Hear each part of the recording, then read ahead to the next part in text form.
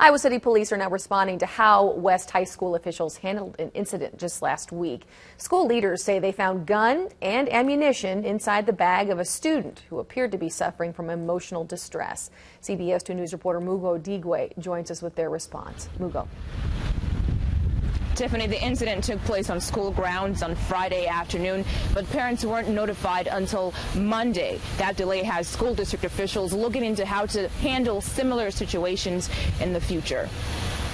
Friday's incident was all about response time, something Iowa City police say their department and West High School officials got right. Not only were our students and staff at West protected and in a safe spot, then they also tried to address the safety and security of the student. In this particular case, there's no information that we've received to suggest that there was a threat to either other students or staff as well. Surgeon Scott Gaarde says a call came in at about 2:52 p.m. and police were on scene by 3:07.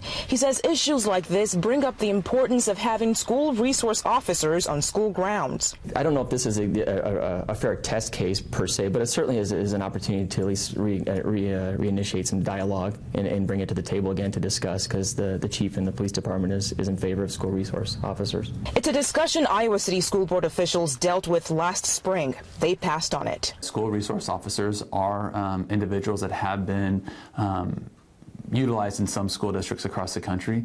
There are pros and cons to that approach, and really that's a conversation that needs to be had with our board and across the community. Chace Ramey says the safety of students and staff is always at the forefront of any decision the district makes. As for why West High officials waited until Monday to let parents know about the incident, the situation continued to unfold into the evening and even over the weekend, and so we didn't want to piecemeal the information out.